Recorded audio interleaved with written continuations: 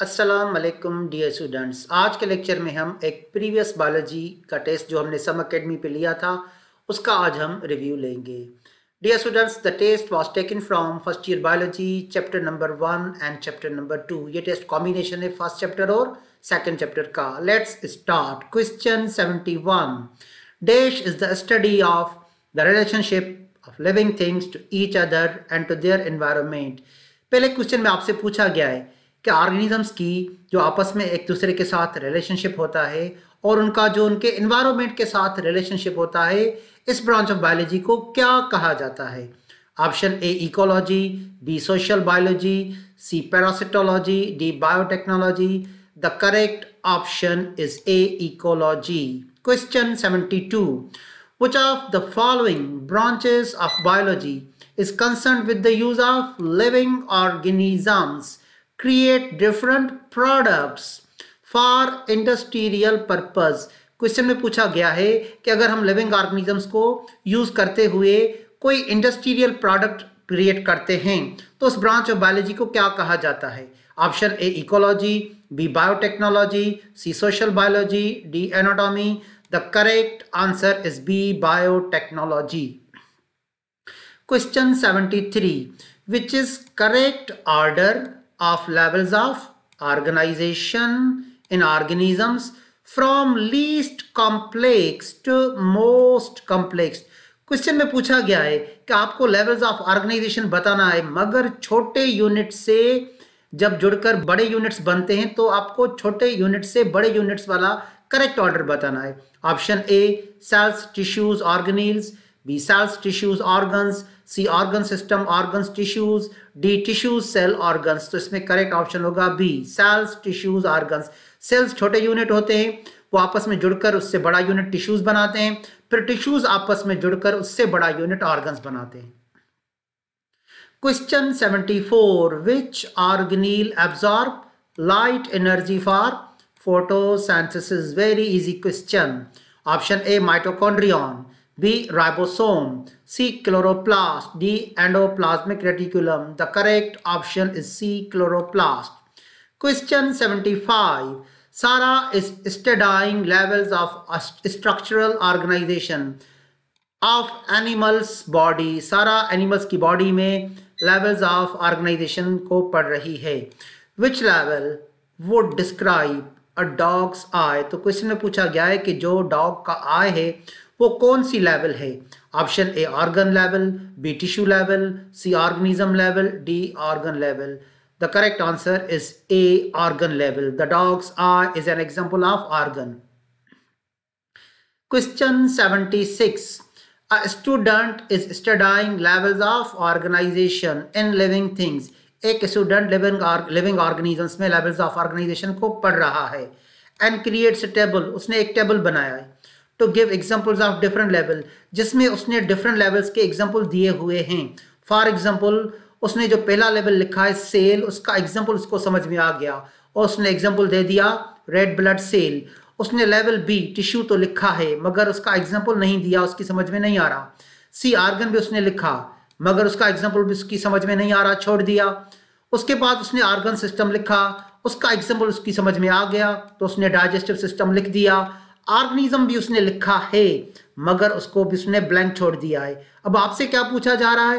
Which of these should student right as an example of organism level of the organisation? तो student ने ये जो table बनाए उसमें ऑर्गेनिज्म लेवल पे उसको क्या लिखना चाहिए? Option a human, B stomach, C connective tissue, D air और water. So the correct answer is a human. Human को यहाँ पे लिख दिया जाएगा ऑर्गेनिज्म लेवल पे। क्वेश्चन 77, इसमें आपको एक पिक्चर दिया गया है। The picture shows a microscopic view of blood, जिसमें आपको एक माइक्रोस्कोपिक व्यू मिलेगा ब्लड का और आगे आपको बताया जा रहा है blood is made up of different types of sales each of which play a different role. आपको बताया गया कि जो ब्लड है उसमें डिफरेंट टाइप्स के सेल्स होते हैं और हर एक का रोल एक दूसरे से अलग होता है और ये एक दूसरे के साथ साथ वर्क करते हैं। तो आपसे क्या पूछा जा रहा है इस पिक्चर के बारे में? Blood is an example of which level of organization? Organ, tissue, organism, organ system. Dear students, जैसा कि आपने यहाँ पे देखा पिक्चर में white blood cells, red blood cells आपको नजर आ रहे हैं, तो ये blood एक connective tissue होता है. Blood is a type of connective tissue serve to connect different organs together. आगे बढ़ते हैं. Question 78. Which organ system transfer gases in and out of the blood? Option A, nervous system, B, skeletal system, C, lymphatic system, D, respiratory system. The correct option is D, respiratory system. Question 79.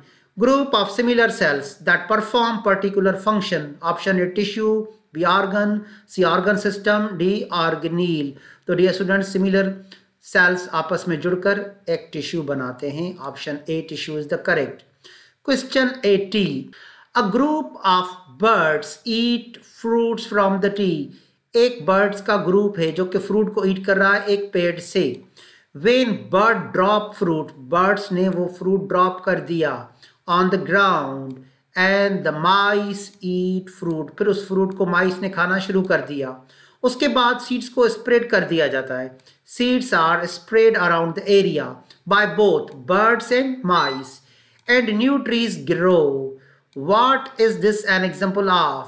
तो ये जो birds, mice, trees आपको एक ही question में साथ साथ दिए गए हैं, तो आपसे पूछा गया है कि ये किसका एग्जाम्पल है. Option A population, B community, C species, D none of these. Dear students, correct answer होगा community. As you know, the community is the combination of different population living together at particular area. देखें question को थोड़ा बारीकी से देखें. Birds का different population दिया गया है, ट्रीज का डिफरेंट पॉपुलेशन दिया गया है और माइस का डिफरेंट पॉपुलेशन दिया गया है. तीन अलग अलग पॉपुलेशन मगर बायोटिक कंपोनेंट्स दिए गए. और डियर स्टूडेंट्स, इसमें कोई भी ए biotic factor, light, sunlight, temperature वगैरह नहीं दिया गया, तो इसमें इकोसिस्टम नहीं होगा क्योंकि कम्युनिटी बायोटिक होती है और तीनों के तीनों पॉपुलेशंस बायोटिक से लिए गए. Question 81. Which statement is true? Option A, an organism is part of community. B, a community is part of population. C, an ecosystem is made up of only organisms. D, all the statements are correct. तो इसमें A option correct होगा. An organism is the part of community. उसके बाद एक reaction का picture आपको दिया गया है. What type of reaction is shown below? देखें, इस क्वेश्चन में आपको दो अमीनो एसिड्स दिए गए हैं, एक ग्लाइसिन और दूसरा भी ग्लाइसिन. ये आपस में जुड़ रहे हैं. ये कार्बोक्सिल ग्रुप है एक अमीनो एसिड का और ये दूसरा अमीनो ग्रुप है. देखें, कार्बोक्सिल ग्रुप से OH रिमूव किया जा रहा है और अमीनो ग्रुप से H रिमूव हो रहा है. और ये जब H एक से निकल जाएगा और दूसरे से OH क्या बनेगा? वाटर. और दो अमीनो एसिड्स आपस में जुड़ रहे हैं. तो आपसे क्वेश्चन में क्या पूछा गया है? What type of reaction is shown below? Option A condensation, B hydrolysis, C hydration, D all of these. तो डियर स्टूडेंट्स, इसमें करेक्ट ऑप्शन होगा condensation. Condensation is joining of tumours with the release of water. Question 83. Doctors found a new virus in respiratory secretions, a coronavirus. The study of coronavirus in respiratory secretion comes under option A biotechnology, B physiology, C evolution, D parasitology. So the correct answer is D parasitology. Question 84. Amino acids are connected via dash bonds, which occurs between the carboxyl group of one amino acid and the amino group of another. Option A amino bond, option B peptide bond, option C ionic bond, D hydrogen bond. The correct answer is peptide bond. Dear students, यहाँ पे देखें, ये जो picture दिया गया है question 82 में, इसमें जो दो अमीनो एसिड्स जुड़ रहे हैं उनमें ये CN बॉन्ड, कार्बन नाइट्रोजन का जो बॉन्ड है, ये पेप्टाइड बॉन्ड है. अ peptide bond is found between carboxyl group of one amino acid and amino group of another amino acid by removal of water. 85 पे मूव करते हैं. The central carbon of an amino acid is called alpha carbon, beta carbon, gamma carbon, none of these. देखें, यहाँ पे भी एक amino acid दिया गया 87 में. तो डियर स्टूडेंट्स, ये जो सेंट्रल कार्बन होता है किसी भी अमीनो एसिड का, उसको कहते हैं अल्फा कार्बन. तो इसमें करेक्ट ऑप्शन होगा A alpha carbon. Question 86. What is the R group of serine? Serine एक अमीनो एसिड है, उसका साइड चेन आर ग्रुप आपसे पूछा जा रहा है। Option A CH3 methyl, option B CH3O, option C CH3OH, option D CH2OH। तो dear students में करेक्ट ऑप्शन होगा डी CH2OH। ये एक साइड चेन होता है सीरीन अमीनो एसिड में। क्वेश्चन 87 में एक और पिक्चर पर डायग्राम दिया गया है। Which amino acid is this? आपको इस अमीनो एसिड्स को रिकॉग्नाइज करना है। कैसे डियर स्टूडेंट्स? आप इसको रिकॉग्नाइज करोगे इस आर ग्रुप से, साइड चेन से, जो कि CH3 दिया गया है। Option A alanine, B serine, C glycine, D leucine. So the option A is the correct. Alanine एक ऐसे अमीनो एसिड को कहा जाता है जिसमें side chain are group CH3 methyl होता है। Question 88, the dash structure of protein corresponds to linear order of amino acid in given polypeptide chain। Question दिया गया है कि जब कोई भी अमीनो एसिड्स आपस में जुड़ जाते हैं और वो एक लीनियर, एक स्ट्रेट चेन बनाते हैं अमीनो एसिड्स का, तो उस लीनियर स्ट्रक्चर को क्या कहा जाता है? Option A primary structure, B secondary structure, C tertiary structure, D quaternary. The correct answer is a primary. Question 89, what type of bonds are found in primary structure of protein? Protein के primary structure में कौन से bonds पाए जाते हैं? Sulphide bonds, hydrogen bonds, peptide bonds, ionic bond. The correct answer is C peptide bond. Question 90, which is the name for all the animals of the same species living in an ecosystem? Dear students, same species से क्या बनता है? Population, community, habitat, both A and B। Members of the same species living together in a particular area forms a population। तो इसमें A होगा। Question 91, what two sugars is lactose composed of? Lactose में कौन से दो monosaccharide के units पाए जाते हैं? Option A glucose and glucose, option B glucose and fructose, option C glucose and sucrose, option D glucose and galactose. D will be the correct. Question 92, which of the following is are monosaccharides? इनमें से कौन से monosaccharides हैं? 1 दिया गया है glucose, 2 दिया गया है फ्रक्टोज, तीसरा माल्टोज। तो देखें, जो ग्लूकोज है वो भी मोनोसेक्राइड है, जो फ्रक्टोज है वो भी मोनोसेक्राइड है, मगर माल्टोज डाइसेक्राइड है, तो ये नहीं होगा। तो क्या सही होगा? 1 and 2, जो सी में दिया गया है 1 and 2, it is the correct. 93, identify the molecule that has chemical formula C6H12O6। very easy, glucose, sucrose, ribose, ribose। the answer is glucose। Question 94 में आपसे जनरल फार्मूला पूछा जा रहा है डाइसेक्राइड का। What is the general formula for a disaccharide?